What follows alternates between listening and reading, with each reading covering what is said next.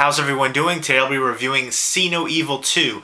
And if you've seen See No Evil 2, definitely let me know what you think about it as well. And See No Evil 2 is produced by the WWE and directed by the Soska sisters, and it stars Danielle Harris and Katharine Isabelle. The movie starts out the same night right after the first See No Evil movie, and everybody's dead and being taken to the morgue, and Amy works at the morgue, and she's played by Danielle Harris, and it's her birthday. And instead of going out to celebrate for her birthday, she decides to stay and help out at the morgue because of all the bodies coming in from the Blackwell Hotel. So all the bodies of everyone killed from the first movie go to the morgue, along with the body of Jacob Goodnight, played by Kane. So since Amy decided to not go out and celebrate her birthday and stay and help out at work, her friends decide to surprise her and come to the morgue and celebrate her birthday there. And of course there has to be something to prevent them from using their cell phones with modern technology and, being able to contact for help.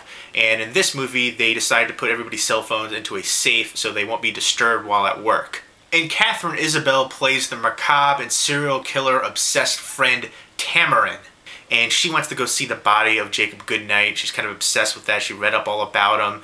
And so her and her boyfriend go down there to another section of the morgue where the body of Jacob Goodnight is, and she decides to get a little freaky, and then her and the boyfriend start having sex right next to the body of Jacob Goodnight, and you're watching them hooking up, and then all of a sudden you pan over and suddenly the body of Jacob Goodnight is gone. I don't care if you are having sex with hot-ass Katharine Isabelle, you are definitely going to notice when a 7-foot giant that's on a metal slab next to you gets up and walks away. And then as soon as they notice that his body is gone, the power goes out. It's completely dark, they're trapped inside the morgue, they can't get out, so that really heightens the tension even more. So from there, of course, it's an all-out slash and stalk battle of survival. And in this movie, the now one-eyed Jacob Goodnight decides to wear a burn patient's mask, which is kind of a translucent mask with leather straps around the head, which really makes him look even creepier. See No Evil 2 has a very dark and washed out look and hue to the movie, which really reflects the bleak tone to the film. It's a self-aware film with some of the horror cliches with the mentioning of not splitting up and terrible hiding spots, and I really like the score from the Newton brothers. It really heightens the tension all throughout the film. And I really like the pairing of Danielle Harris and Katharine Isabelle, two of horror's most beautiful and talented modern scream queens. Overall, I like the cast as a whole. Everybody played their parts just perfectly. You've got the flirtatious floozy, you've got the shy guy who's got a crush, you've got the overprotective brother who's really kind of a douchebag, and as soon as you meet him, you are kind of hoping for his demise right away. And at the beginning of the movie, where they're talking about the Blackwell Hotel murders in the news, they mention a lot more bodies were found, several dozen bodies in different forms of decay, and they think that the murders are related to the God's Hand killings as well, which also reminds me of the movie Frailty with the God's Hand killer there. And I think religious fanaticism is a great mechanism for serial killers. There are some awesome horror scenes in here, and the morgue is a fantastic setting for a horror movie. It did a really good job of capturing that feeling of isolation, being trapped inside with the power cut off and them not being able to escape, and with all the winding hallways and corridors, it felt like an endless maze. I love the match scene in the dark. It kind of reminded me a bit of The Conjuring. It's very stylistically shot as well. It started off with a really good mixture of action slash and then, chase sequences and long shots of the hallway that kind of build up that suspense a little bit. I definitely think the kill scenes could have been a lot better. There's way too many scenes of Jacob Goodnight strangling people, choking them, and lifting them up off the ground and throwing them around. We get it, Kane. You're strong.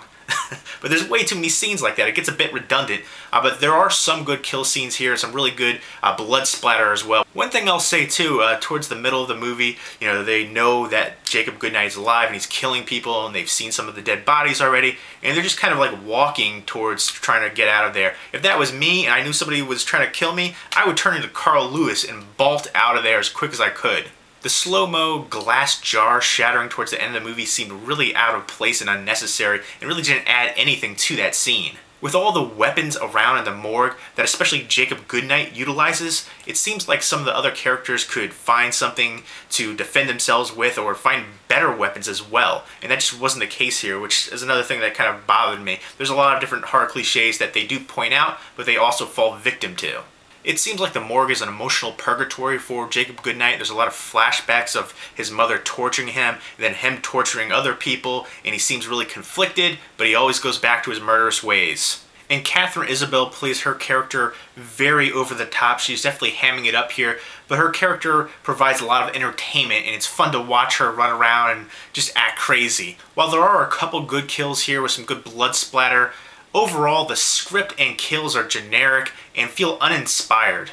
I loved the first See No Evil movie, and I thought it was one of the best WWE produced films, along with The Condemned and No One Lives, and I've liked everything that the Soska sisters have done prior, so I was really looking forward to this film. The cast, score, and setting here were fantastic, but the movie was too derivative and needed to do something more to stand out. It needed better kills, better gore, and there are certain scenes in particular where you felt like there's going to be some good gore and it just kind of stopped. And it just kind of lost that momentum. And the movie as a whole needed better pacing. It started out really strong and then just kind of hit a brick wall.